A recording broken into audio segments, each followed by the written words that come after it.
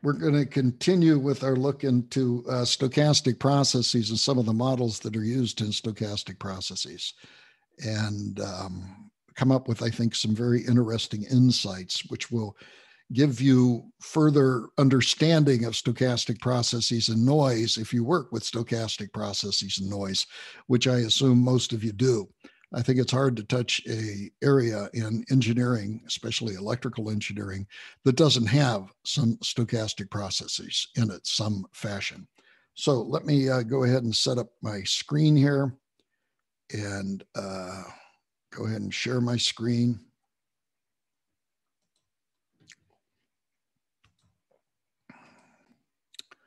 And we ended up last time with this, the concept of Poisson processes. And the Poisson processes were such that these are random points on a line which are totally characterized by a single number, and that's lambda. Lambda is the average number of occurrences per second or per time interval, per unit time, if you will. And we had some Dirac deltas before. That was in the previous slide. So we had a bunch of Dirac deltas here, and these Dirac delta points were placed at Poisson points. And we said that we could simulate something called shot noise by running these Dirac deltas through an impulse response h of t, which gives us back v of t. And if you're familiar with convolution, what happens everywhere there's an impulse, you're going to get a replication of h of t like is illustrated here. And you add those up. I tried to add those up graphically using the little red dashed dots here because they are going to add up, of course. But this is a phenomenon known as shot noise. And shot noise is the noise that one gets, for example, from photon counters and random arrivals in such physics experimentation. Okay, so that's the idea of shot noise. I think probably the most general look at Poisson processes is through the following situation. If you have Poisson process, a Poisson process which is totally characterized by lambda. Lambda is the average number of occurrences per second. And we talked about this before. If you had popcorn, it'd be pop, pop, pop, pop, pop, pop. That'd be a pretty large lambda. I'm sure with shot noise, it's really, really high. If you watch cars going by on university avenues, you would go car, car, car, car. And it would be a relatively low lambda corresponding to occurrences per second. But if you have a lambda and you want to ask yourself, what is the probability of k occurrences in some interval, in some interval, capital T, that's a Poisson random variable. It's e to the minus lambda t times lambda t to the k over k factorial. Whoops, that should be a capital T over k factorial. So that's the probability that there are k events in the interval capital T. Probability that there are k events in the interval T. So excuse me, if you change the value of k, you're going to change the value of, if you change the value of k, you're going to change this probability. If you change the interval that you're looking at, you're going to change the probability also. But the lambda is a constant, and it's very powerful for computing the probability of any occurrence within the interval capital T.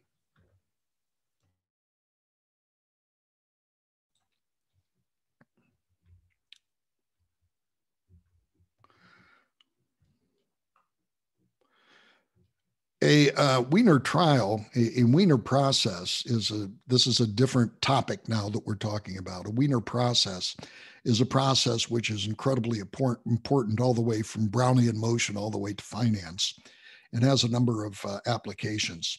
We assume a bipolar Bernoulli sum process. So therefore you get a Bernoulli sum process. You get a Bernoulli sum process. And so the Bernoulli sum process goes 1, then it goes -1, then it goes -1, then it goes -1, then maybe -1 again, +1, +1, -1, +1, And so you get sequences which look like this. Now, let's just assume that it goes up and down with a value of 1 here. Well, actually, no, let's not do that, because we're assuming here it jumps up down. It jumps up and down with a value of h, and we're going to take delta as equal to the interval, the time interval, which we look at. It turns out you can show that the expected value is 0. That makes sense because you go out here and the chances that you jumped up n times are about the same as you jumped down n times. And so the average is going to be 0.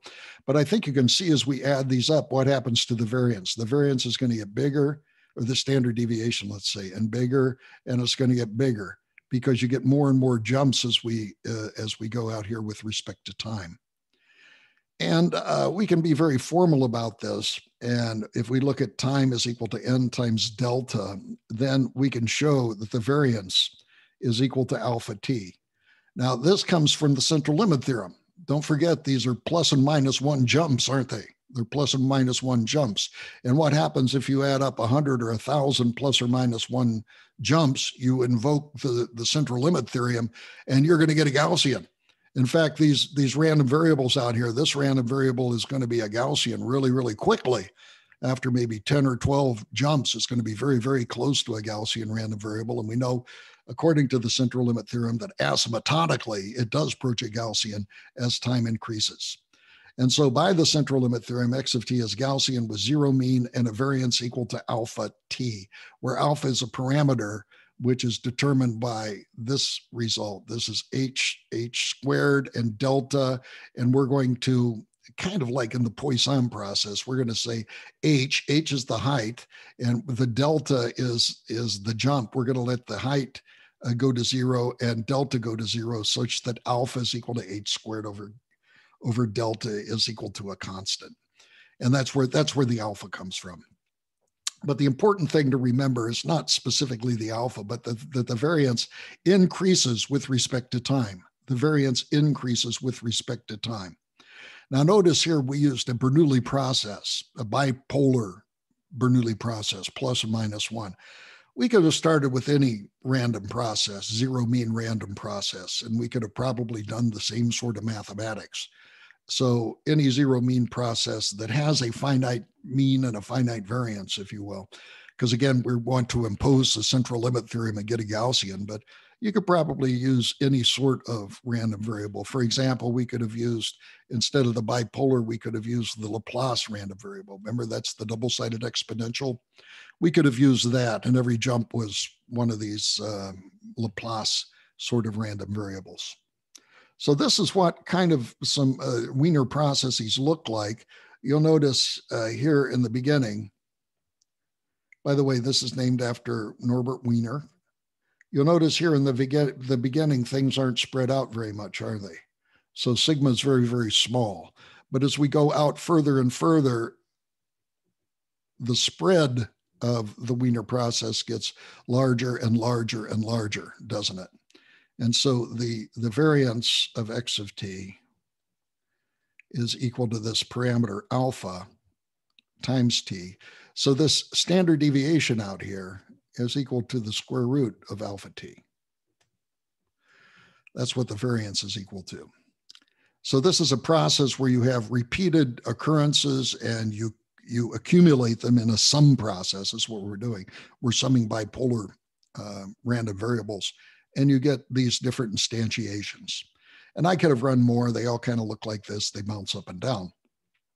So this, again, has to do with, say, for example, Brownian motion, where you put a little itty bitty piece of paper in water and you watch it bounce around a little bit as the molecules hit it. It's clearly a two-dimensional generalization of it, isn't it? Because as the molecules hit the little piece of paper, is going to bounce around randomly. And so you have a two-dimensional, if you will, random walk. We're just considering the one-dimensional in this case. Another place that it's used quite extensively is in finance, because here is the idea in finance. Let's first of all look at savings accounts. If you have a savings account and you have in your savings account S, this is the amount you have in savings account, and you have a mu, which is, I put in here inflationary force. That would be the example, for example, in a stock. But if you put it in a savings account, you could look at mu as the interest rate. What interest rate are you getting in the account? Now, the more money you have in, the more the greater the amount your security is going to grow, right? It's going to be bigger. So we're going to call the following equation. This is something called continuous time finance. But in continuous time finance, the little bit of money that you make in a small interval, we're assuming we're compounding, if you will, almost instantaneously. The point is, it's going to be proportional to how much you have in the bank account, right?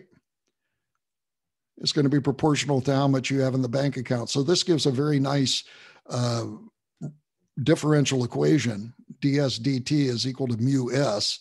And this, we all know as engineers, can be solved, and it is an exponential growth. And we all know that indeed we have, if we put a amount in the bank and it's safe and it's interest bearing, that it is going to go up exponentially, and it's going to depend upon your interest rate mu. Now, this again is assuming an instantaneous interest rate, if you will. Typically, if you put money in the bank, your interest is compounded monthly. I think you probably get a new amount every month. So you get into discrete mathematics, but it's just about the same. So let's talk about this applied to the stock market. In the stock market, you have a volatility. You hear, if you listen to business sort of programs where they analyze stock, they talk about a stock's volatility. If a stock is really volatile, the price is really going up and down, right? If a stock is not volatile, it kind of is going like this. So the movement of the stock corresponds to the sigma. Here you have a big sigma because the data is spread out. Here you have an itty bitty sigma because you have a low volatility and not much is happening. So for this, it turns out that the above differential equation is modeled as the amount of money you make is proportional to, here we have an inflationary force, if you will. In other words, money loses its value over time. So mu is an inflationary source. And so it's equal to mu times S of t times dt. And then it's also going to be equal to sigma, which is your volatility, times your stash. If you have a lot of volatility, you're going to lose a lot of, if you get a lot of negative volatility, I'm sorry, if the market moves a lot south into the negative area, you're going to lose a lot of money. If it goes north, you're going to gain a lot of money. And the amount of money that you make is proportional to how much money you have involved in the stock market. And then here, instead of a DT, we have a DV DT. And the dV dt is nothing more than the derivative of a Wiener process. You look at that and you say, what the heck does that mean? You know what it means? It just means it's a plus or minus one, because that's the derivative of that Wiener process, right? In other words, it's going to change either plus or minus one. And that's the model that the people in finance, at least in academia, use, is that you have a Wiener process, and the value of your stock tomorrow is equal to the price of your stock today. In fact, if you had no inflationary models, the value tomorrow is equal to sigma s times dVt, which means that your price tomorrow, your expected value of your price tomorrow, is going to be the same as your expected price today, except that there is this coin flip here. That's what this dV dt says. This dV is the derivative of the Wiener process, and this says, well, you know, the chances it goes up are the same as it goes down, and this turns out to be, this whole thing turns out to be a differential equation, which is fundamental to finance. There's an entire book, I believe it's written by a guy named Hall. It's called Derivatives, and it has the word derivatives in it, but it derives things like fair pricing for futures. It has the Black-Scholes equation in it, which tells you what is a fair price to charge for an option. Won them a Nobel Prize, I think I mentioned before, and all of these different models. But all of these models are based upon this differential equation. It's a very often used differential equation in finance. So you'll see this a lot in finance as they analyze different things and the movement of the market. Now, I should mention that a lot of traders don't believe in this. They believe that they can do things like trend lines and look at the tick data and figure out where the stock is going. But there's literally a conflict there between people in academia and a lot of traders who believe you can do things with tick data. This assumes you can't do anything with tick data. Everything is a crapshoot. Now, what you want to do if you want to get rich is you don't follow this. This is the price of the market if you know nothing about the market. If you know nothing about a stock, only the volatility and the inflationary force, this is the best model you can use. But if you're people like Warren Buffett, you go study the security, you find out the management behind it, you find out all sorts of things, and that lets you figure out how to invest in things. And this is no longer applicable as a stochastic process because you know more about what's going on. Okay. Any questions on that?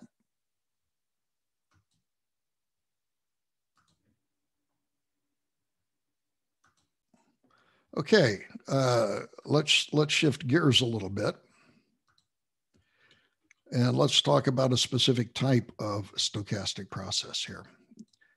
No questions so far, huh? No, but I thought it was interesting. And the Wiener process, yeah. You know, the financial implications. You know, I was involved in a conference, I think it's still going on, called CIPHER, which is Computational Intelligence and Financial Engineering. It was sponsored by the IEEE, and we put on the first 3 of them. And that's where I learned all about this stuff. And one of the things that you did learn is that the quants, the people that like to look at tick data, believe that you can forecast the market for that. You should read a story by Gary Smith. He had a friend that was an economist or a trader, I should say, and enjoyed trading. And he generated some things by total random stochastic process. And he showed the guy this result. And the guy said, "This is very interesting." And after he looked at it for a while, he said, "What company is this? I think I want to buy it." Just on total processes, because you can generate all sorts of patterns by random and fool yourself really, really badly in doing these things. The guy that I work with, Jack Marshall, he was the president of the International Institute of Financial Engineers or something like that.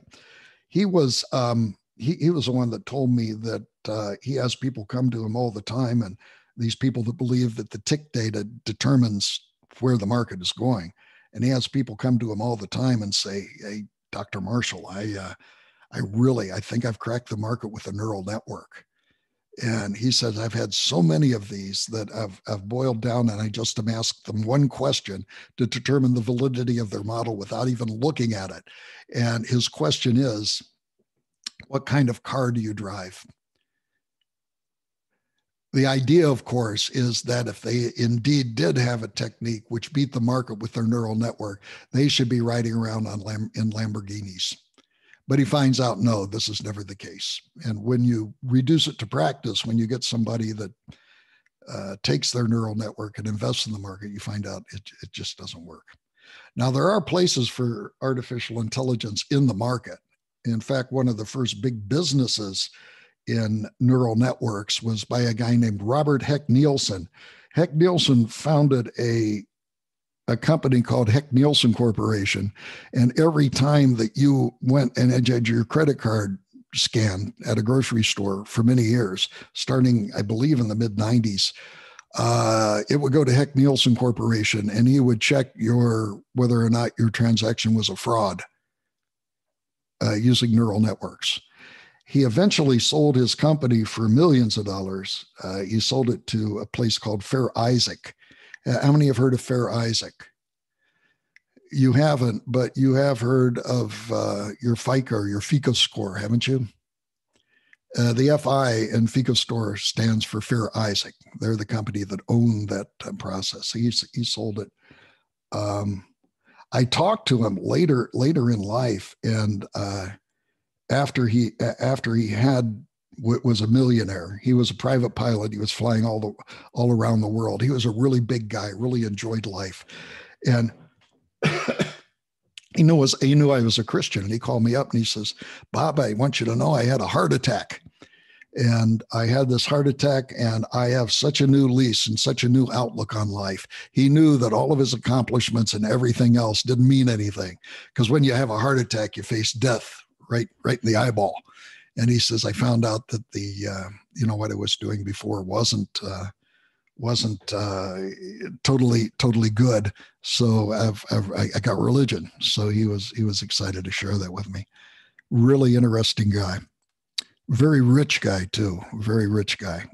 I think he sold to Fair Isaac for 43 million, sticks in my mind, but I think it might have been bigger than that. He's doing okay.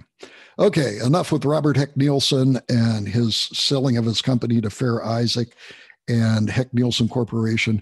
I did consulting for Heck Nielsen Corporation in a lawsuit, and one company was suing another one.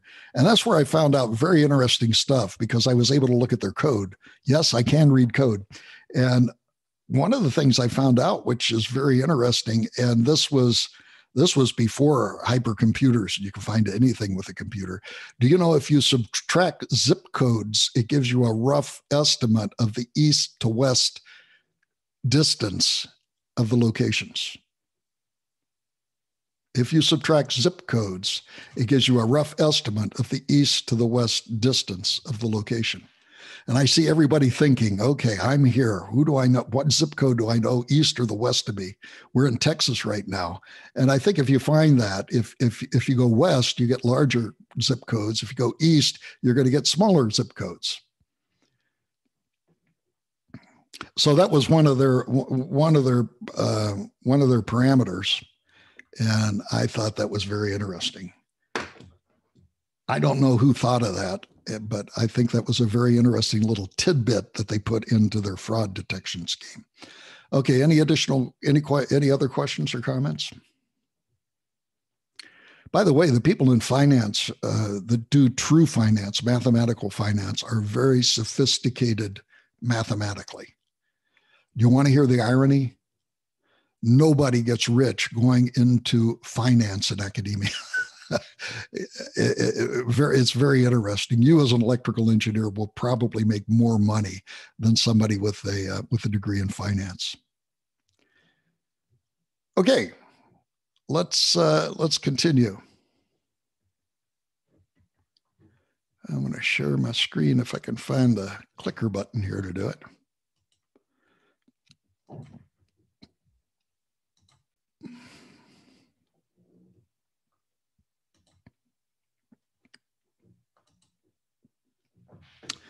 I'm going to try not to belch. As I told you, I've been having my cucumber lunch here. And cucumbers are very interesting from a gastrointestinal point of view. Okay, we're going to talk about a specific type of stochastic process today, and that's the stationary stochastic process, stationary random process, if you will. Now, this is very interesting because you've seen this before. You don't know that you've seen it before, but you have seen it before. And you've seen it before in time invariant systems. What are time invariant systems? Time invariant systems are systems which do not change with respect to time. Suppose that you had a system here, and you wanted to characterize that system with some sort of input and some sort of output. okay? If you knew nothing about the system, what would you have to do? You would have to catalog all of the outputs for all the inputs in order to totally characterize the system, right? We have that sort of situation with stochastic processes. We have, we have a stochastic process, whatever it is. In order to know this stochastic process, we have to know the first order statistics, the second order statistics. We have to know the 10th order statistics and the millionth order statistics. It's kind of like we need to know everything. Just like that system, we would need to know everything. We would need to know the entire set of outputs for the set of inputs. Now, for systems, one of the things we do is we assume that the system is linear.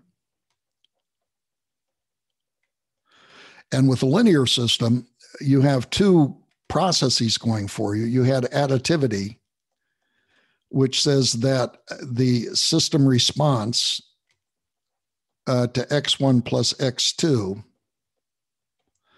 is equal to the system response to x1 plus x2.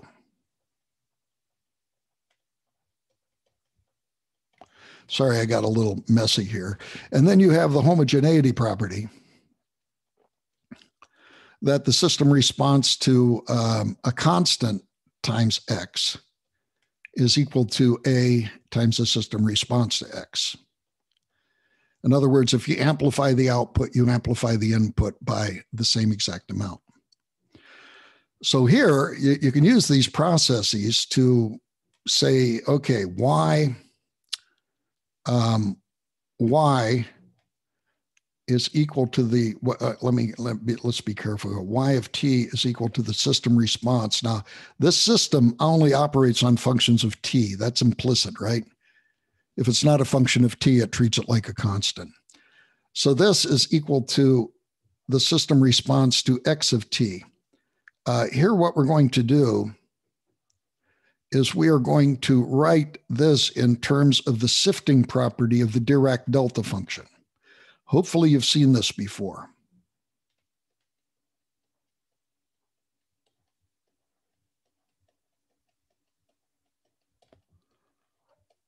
Right? We've just substituted this Dirac delta expression here for x of t. Is that okay? At this point, it turns out that this system only operates on, well, before we do that, the integral is like a summation, right? So the system operating on the integral is the same thing as the integral operating on the system.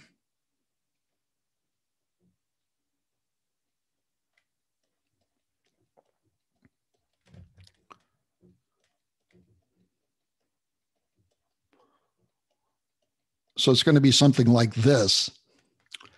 And that's all well and good, except that now we can apply the fact that the system only responds to functions of time. This is no longer a function of time. So we can factor this outside.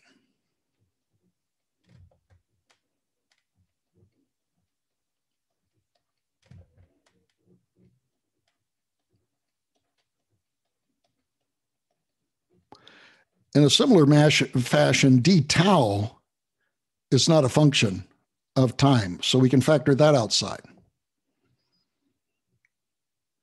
We good now? What do we call this?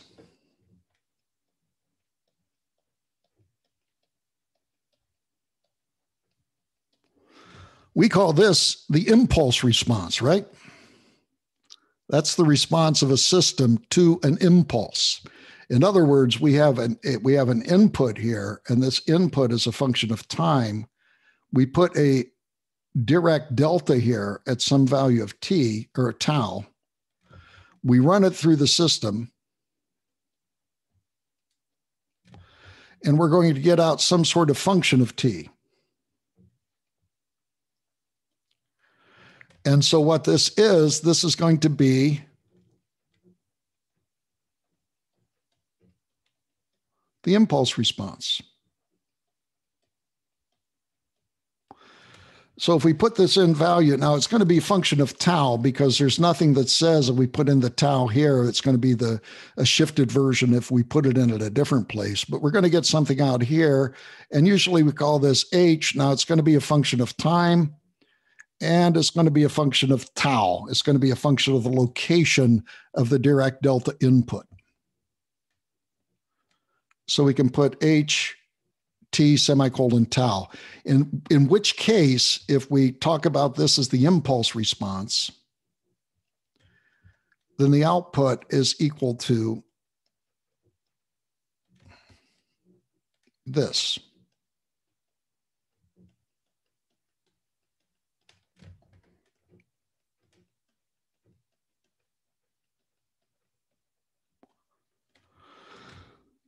There's some people that call this the superposition integral.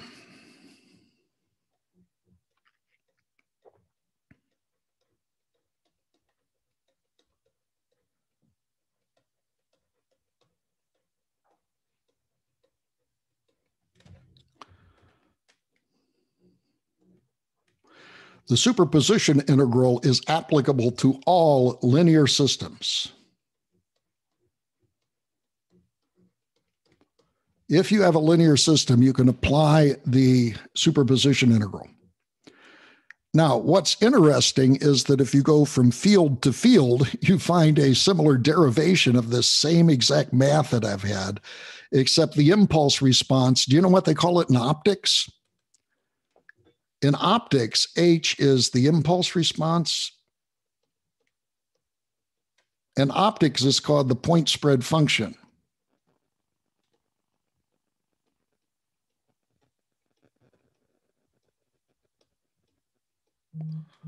In other words, you can look at optics and say, hey, it's linear, so therefore there must be a point spread function. In electromagnetics, it's called a Green's function. How many of you heard of a Green's function? Anybody? Okay, Green's function. Green's function is nothing more than the impulse response. It's another name for it. So a number of fields have independently derived this idea of what happens when you have a linear system, and that you can characterize it by this two-dimensional function h of t and tau. The cool part is, if you have a linear system, you can take this two-dimensional function, you can put it in your pocket, and you go home, and you don't even have to look at the system anymore. You have it totally characterized. Give me any input, I crank this integral, and I give you the output. So h of t of tau is something which is, it's a very powerful concept. But then we also impose the second criteria. Notice we have imposed two criterias.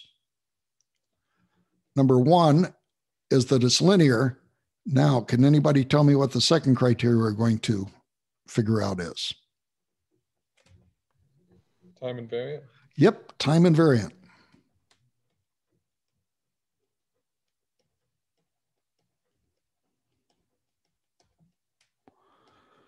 What does time invariant mean? Physically, it means that your system is not changing with respect to time, that your system today is the same as your system yesterday. If you play if you played a streaming movie today, it will be the same as if you stream the movie tomorrow or the day before. It's exactly the same. At a very fundamental level, if you have a resistor whose resistance doesn't change at all, then that's time invariant. The resistor doesn't change with respect to time. If, on the other hand, you have a resistor whose resistance changes as a function of ambient temperature, then that is going to be a time variant system. It's not going to be time invariant. So the cool thing about time invariant systems is that if we have an impulse, we have an impulse right now, and we have a corresponding h of t. If we put that impulse in later, if the system is time invariant, we're going to have the same exact result. We're going to have the same exact result. If we play the record today, we're going to get the sound. If we play the record tomorrow, we're going to get the sound, except it's going to be delayed by a day. So the system is not changing with respect to time. So therefore, h of t tau, turns out to be only a difference between t and tau. All of the impulses are the same, and you can just shift one impulse, and that's all you need to do. So you need a single impulse response, and then I'm running out of room here, but then the superposition integral here becomes the convolution integral.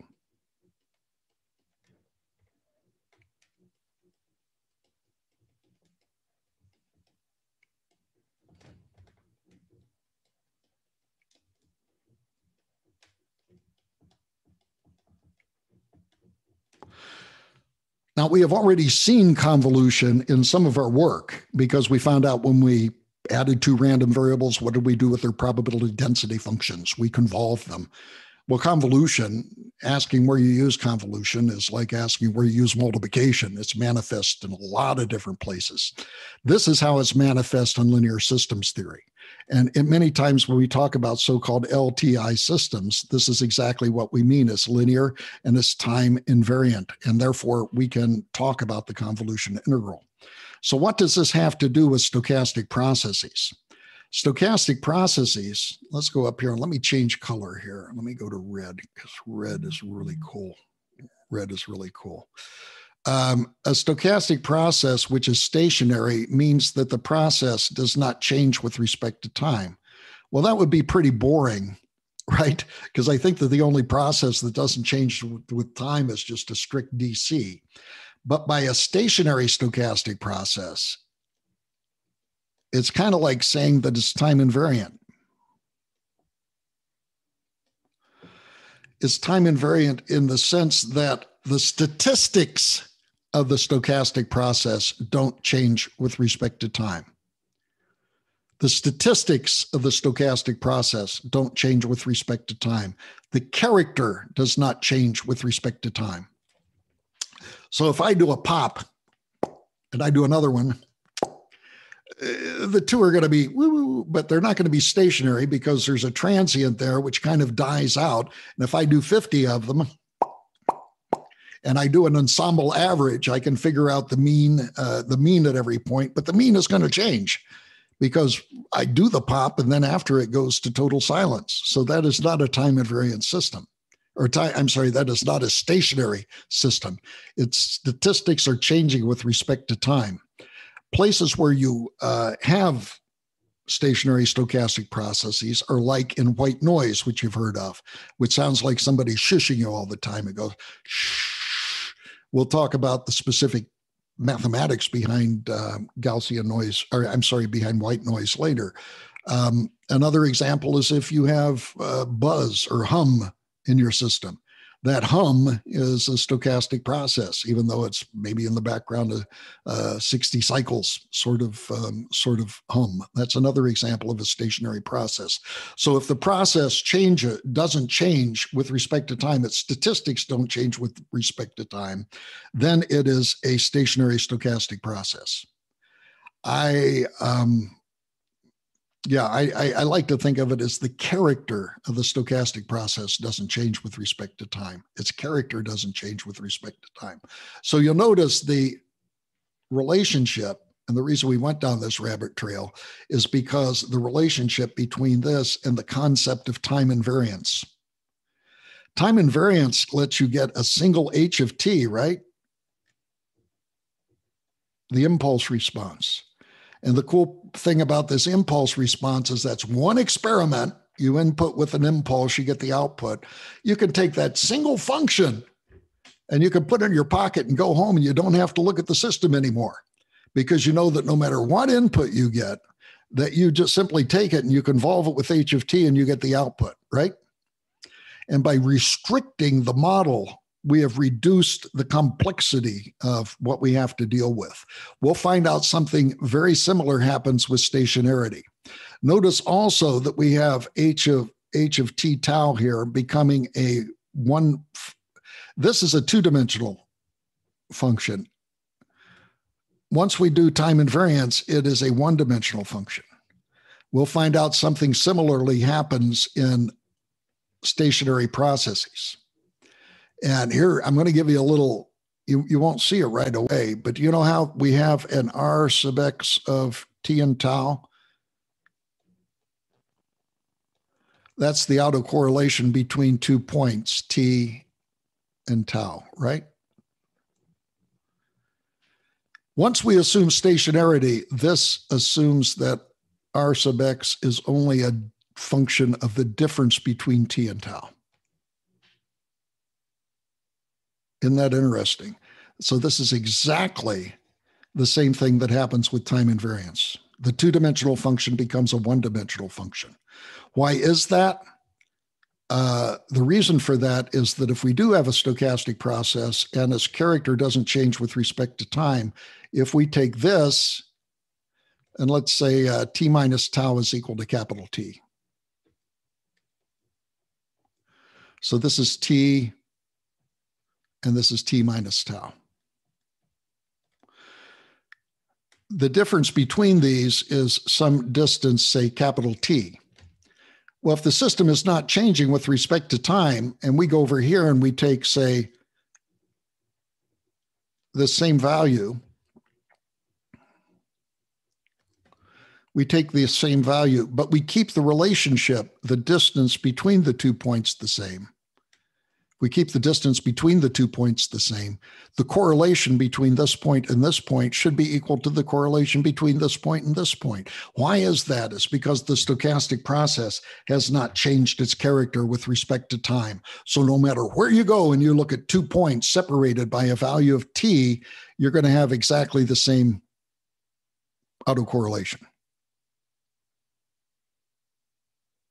So hopefully this has given you a kind of overview of what stationarity is and its relationship to time invariance and the fact that the math has some similarities. And in both cases, we're saying that the character for stationary process, we're saying that the statistics don't change with respect to time. In other words, the character doesn't change. And with systems, we're saying that the system doesn't change with respect to time. And in both of these cases, you get this simplification. You get the simplification that the autocorrelation becomes just the difference between the two random variables. And down here, as that the impulse response just becomes a difference between the 2 points in time. So that's kind of cool.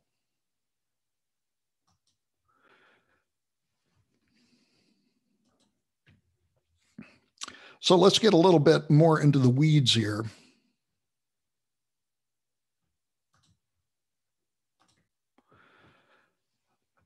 So here we're going to talk about, it's a new deck of PowerPoints, and we're going to talk about stationary stochastic processes, if you will.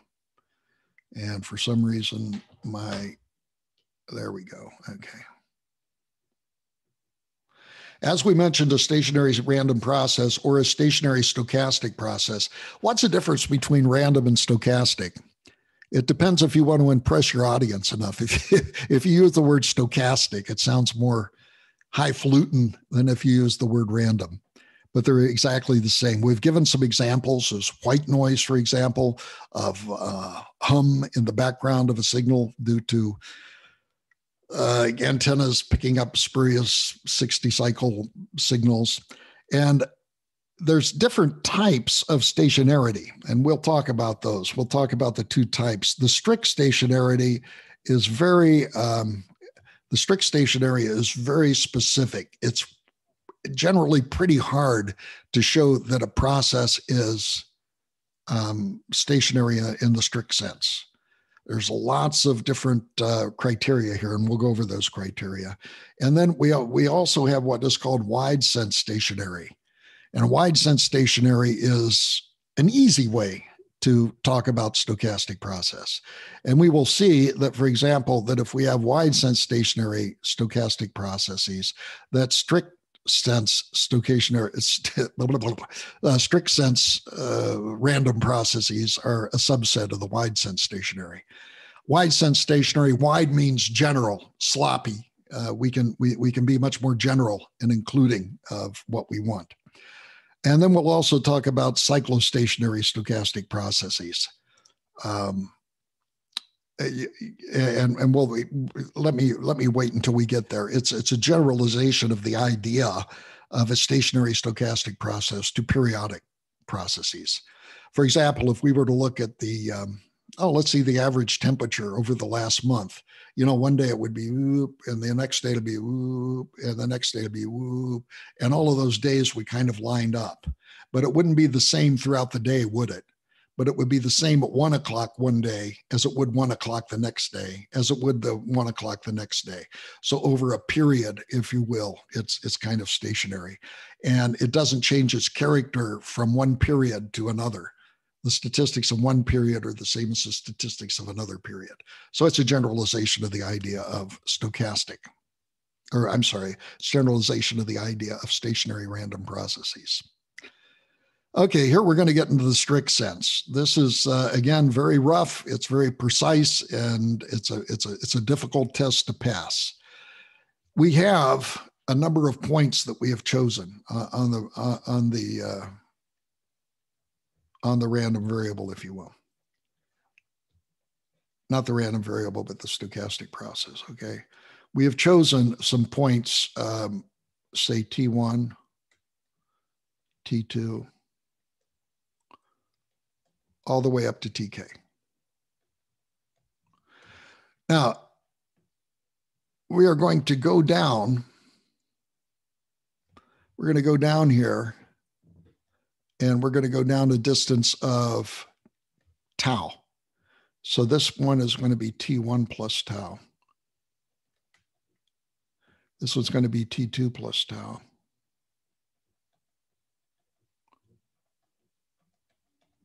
And this one over here is going to be TK plus tau. Now, each one of these points is going to have a corresponding random variable, right?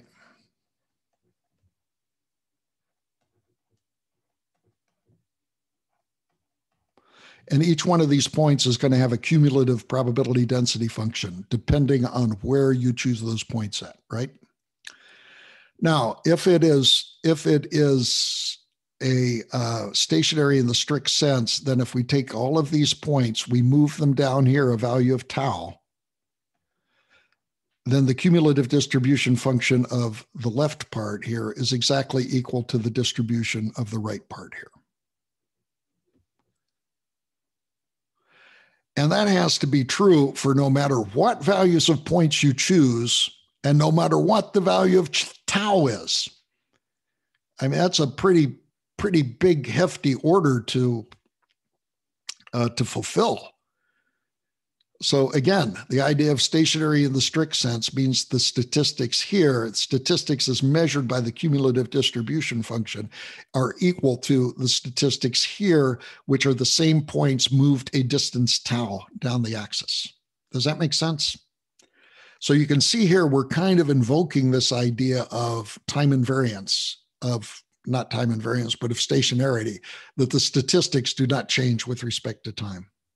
So in other words, as you see here on the bottom, all of the CDFs are independent of the choice of the time origin. That's another way to say it.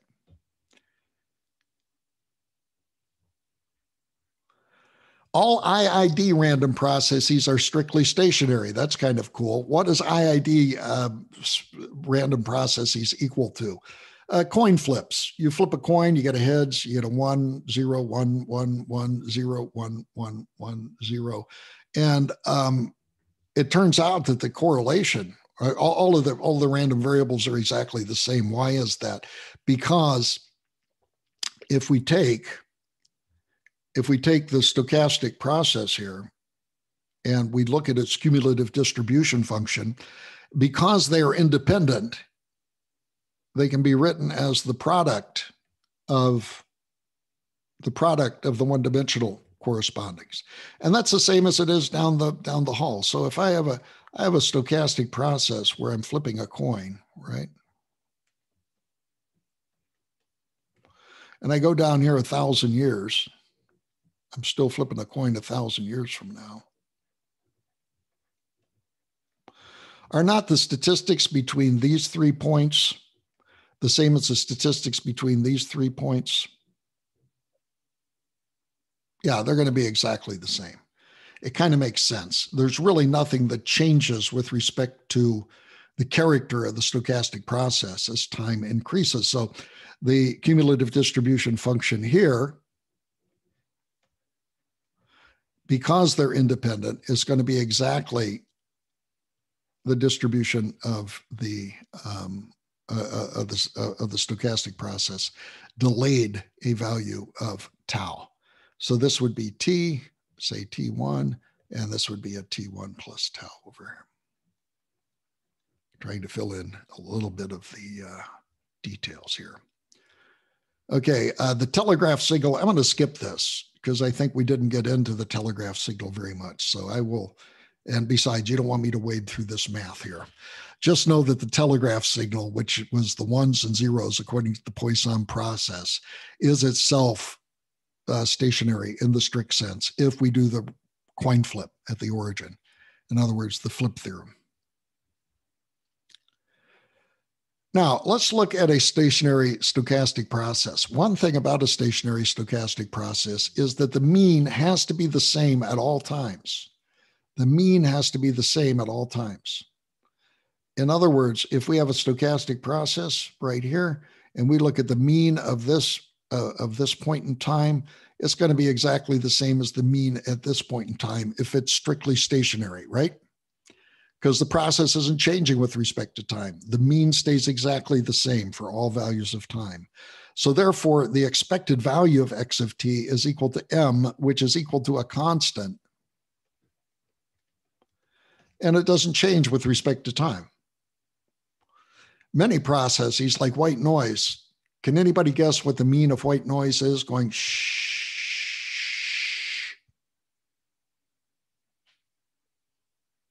Take a guess.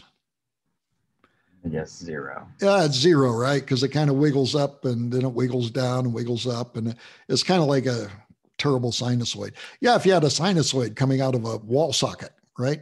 And which, if you have random phase, what would be the expected value of that? Turns out to be a stationary stochastic process if you randomize the phase. And that would be equal to 0 also, right? So many stochastic processes of interest have a 0 mean. However, more generally, you have a stationary stochastic process. Its mean is equal to this. Now, the autocorrelation function, another thing that we've decided, and I gave you this in the beginning, that the autocorrelation function is only a function of the difference between the two variables, right? It's only a function of the difference between the two variables. That's how we said that kind of was like time invariance, but this is stationarity. By the way, I should mention that if you deal with stochastic process, this second term is conjugated. We're going to assume all of our stochastic processes are real, however. So this is a criterion for a strictly stationary stochastic process.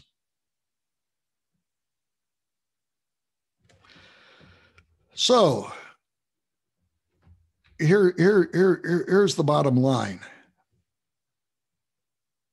If this is true, and as this is true, can we be sure that the stochastic process is stationary in the strict sense? No, we can't, right? There's a lot more tests that we would have to apply. However, let's get sloppy. And we're going to get sloppy, and we're going to say that if a stochastic process meets this, and a stochastic process meets this criterion, then we are wide sense stationary. We are stationary in the more sloppy sense. It's very clear that you can probably have these criteria for stochastic processes that are not stationary in the strict sense. But this is going to be a more general application. In other words, x of t is wide sense stationary in a sloppy sense, if you will, if the mean is a constant for all time and the autocovariance or the autocorrelation here is just a function of the difference between the variables. So you can see this is a much looser definition of stochastic process and one that treats us engineers very nicely, as we'll see. But you can see this is true of all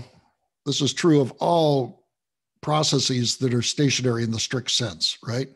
So therefore, we do have the idea, the Venn diagram that I did before, of wide sense stationary and then stationary in the strict sense. So everything the stationary in the strict sense is wide sense stationary, wide sense stationary, but the converse is not true. There is one case, and I'll let you guess. There is one case. Let me write this down. Strict sense stationary implies wide sense stationary, right? There is one case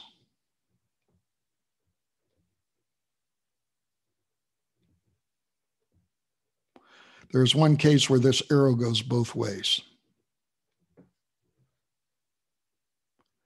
Does anybody want to guess what kind of stochastic process the arrow goes both ways with? I'll give you a hint. It's due to our good buddy. We've seen again and again and again and again.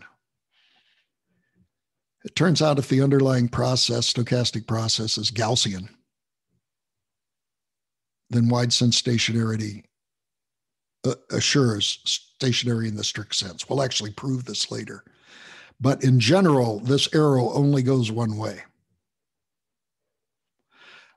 In many cases, or in the case of Gaussian noise, you hear it goes the other way.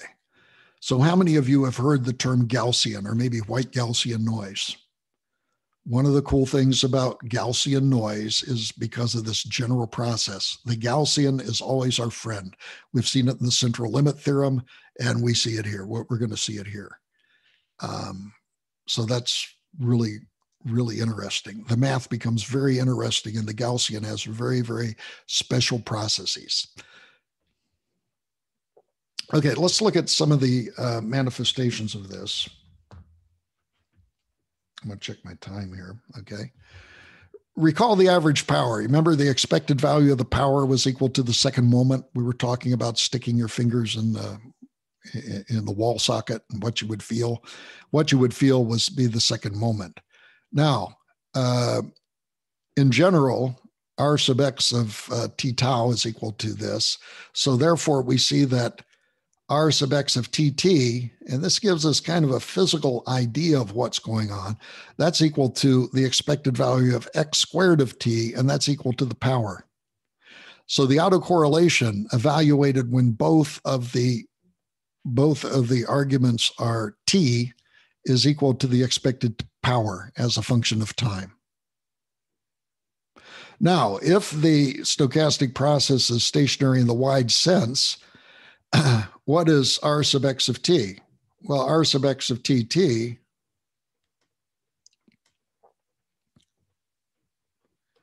if we have a wide sense stationary stochastic process is equal to R sub x of t minus t, which is equal to R sub x of 0. Right? So it turns out with a stationary stochastic process that the instantaneous power here is equal to this, and it's equal to a constant. In fact, we should probably put the expected value of power here, because the expected value of x squared t, if we have a stationary process, then the second moment doesn't change with respect to time, does it? The second moment doesn't change with respect to time.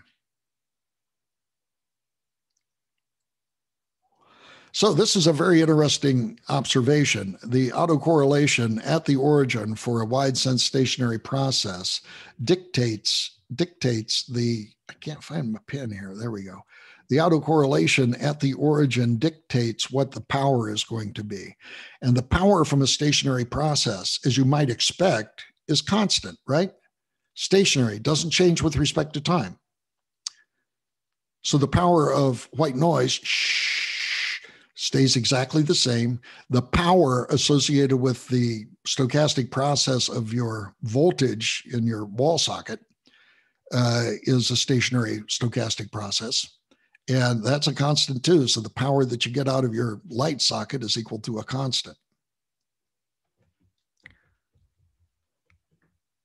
And let's just give an example of this. This is the wall socket, A times the cosine of omega t plus phi, theta, capital theta. I always thought theta, I think I mentioned it before, the capital theta looks like a fat man, doesn't it?